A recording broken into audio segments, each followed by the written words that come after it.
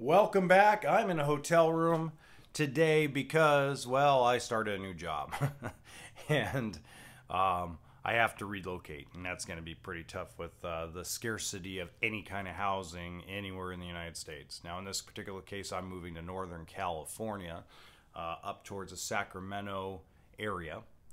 But enough of that. Let's get into what this video is really about, and that is the fact that this bubble's popping faster than I could have anticipated. I thought it would pop around probably after the midterms, let's call it late 2023. And so I've slowly prepared myself for this. Everybody asks, well, how do you prepare yourself? Well, I almost have zero credit card debt. My cars are within a year of being paid off. I'm going to almost be at a net zero debt outside of your basics.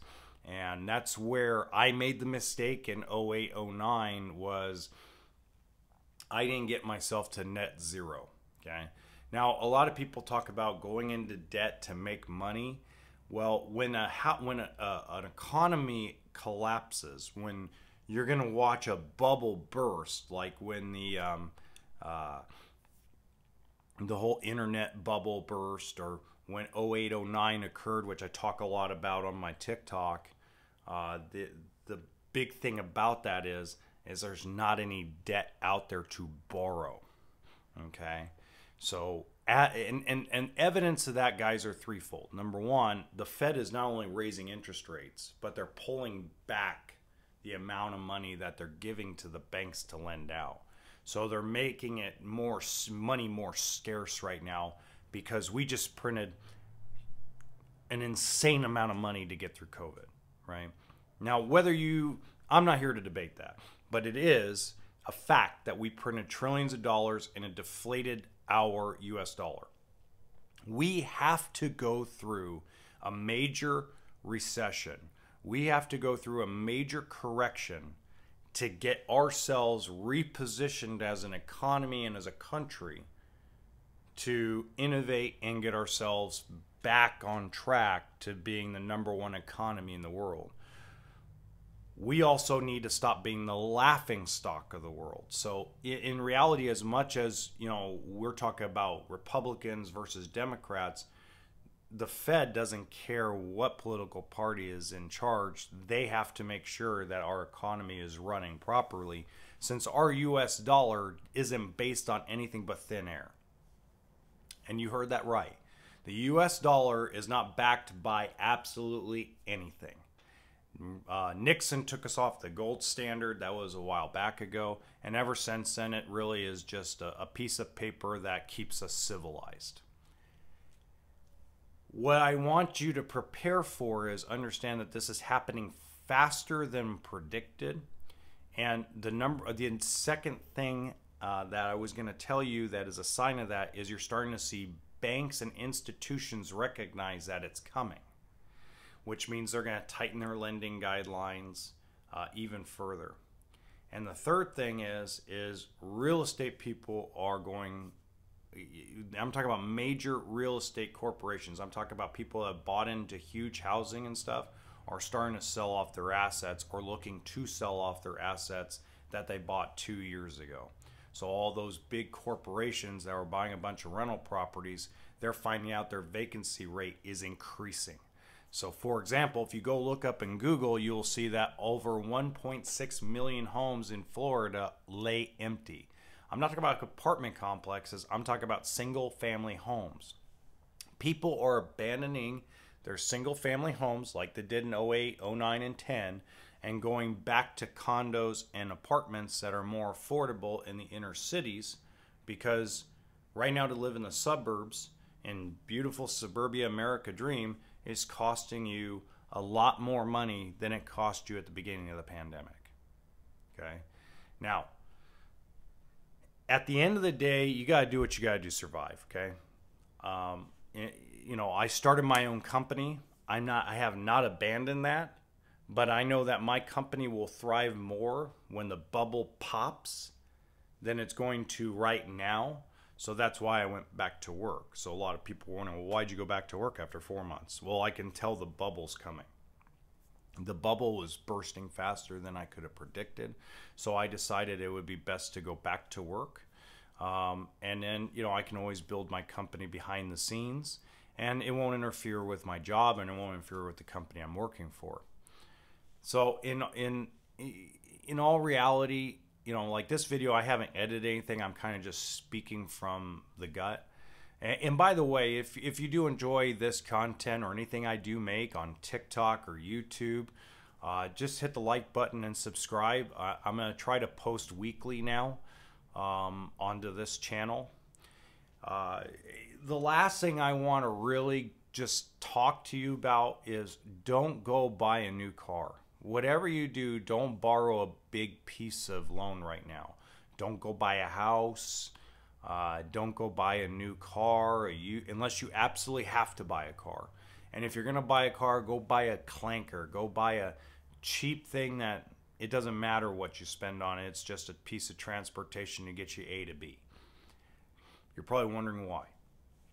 Well, if you go buy a new truck right now, new trucks still have a scarcity of the market. And dealers are still trying to get 5 to 25 grand over MSRP or over the sticker price because there just isn't a very big supply. Well, with that being said, there's going to come a time where that bubble's going to burst. And when that bubble bursts, it's going to correct itself. So for those that did spend the 15 or 20 grand over sticker for their brand new Ford F-350 or Dodge 3500, hey man, I completely understood why you did it, but do not be surprised that you're stuck with that truck forever. Now, if you're one of those guys that holds on to their trucks for 20 years, hey, it didn't matter when you bought it. You're not going to sell it for anything close to what you paid for it anyway. But if you're one of those folks that are more like me where you trade in your car after the warranty expires or right as the warranty expires, so you don't buy an extended warranty, then you need to be careful. So like we were planning on trading in the Mitsubishi because I don't know if you guys follow me at all. I drive a 2018 Mitsubishi and my wife and I share a 2020 Santa Fe, Hyundai Santa Fe. And I was planning on trading the Mitsubishi in and getting an electric car. Well, after doing all my research and doing my homework, I actually saved more money keeping the Mitsubishi. Mitsubishi is 6 months away from being paid off. I get 41 miles to a gallon with it. Even with gas prices here in California at $6 and $6.50 a gallon for regular unleaded, I'm still about $140 ahead a month, even with the electric, and that's balancing what it's going to cost to actually recharge the electric car, the payment, the full coverage insurance. So I'm $140 to $160 ahead a month keeping the Mitsubishi. So, be careful. Don't go out and jump and buy anything unless you can pay it cash right now. Don't go out and put yourself in major debt. If you are going to go get a car because you have to, look into leasing so that way you're not stuck with that vehicle more than a 3, 3, or 4 year lease. And the other preparations you guys need to start making is thinking about probably holding back some of your 401k holdings. Now, this was very unpopular on TikTok when I did this about 2 weeks ago, but one of the preparations that you're going to want to make is if you're, let's say, doing 5% of your gross income to your 401k, cut that in half. And everybody goes, well, that's craziness. No, it's not, because let's say it's $400 a month. If you cut that in half to $200 a month, then that puts $200 extra in your pocket to feed your family. Okay? I'm not talking about bubble bursting and killing your 401k. It's going to kill your 401k, but it'll always rebound, okay? That's why I wouldn't panic and just shove it all out of there, but cut it down to where you have more money in your pocket for the next 2 years to get through the bubble, all right? And then lastly, I want to cover another question. Lastly, I want to cover a question I got on TikTok that I'll cover here in this longer YouTube video, and that is, how long do I think this recession will last? And you know, our last great one that Obama got us out of was about 4 years. I watched. It was tough for the 4 years of the business I was in. Which I still am in. It was really, really tough, and we didn't see it climbing out of it until around end of 2012. So it was about a 3.5, 4 year gap, depending on when you want to consider the recession of '08 to hit.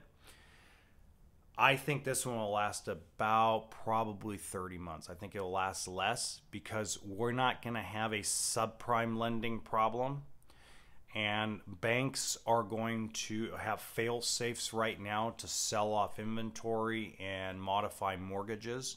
And that was unheard of years ago and was a new concept. So I believe that we're going to get through it within 30 months. So again, be careful. This is coming very quickly. This is nothing that is going to be, you know, do not make it a surprise when one day all of a sudden the housing market collapsed and popped and you went, oh my God, and I bought a home for 900 grand and it's only worth 400,000. I mean, that's an exaggeration, but just don't be shocked, okay? As usual, guys, stay safe. Enjoy the spring. April is turning out to be a wonderful month here in California as far as weather-wise. And, you know, fishing season's coming up. So if you follow me on my other YouTube channels, you're in for some surprises. And I have also come to the conclusion that when this channel reaches 500 subscribers, I'm going to go ahead and reveal my other YouTube channel that has already been going for a while. Okay? Thank you very much. Enjoy.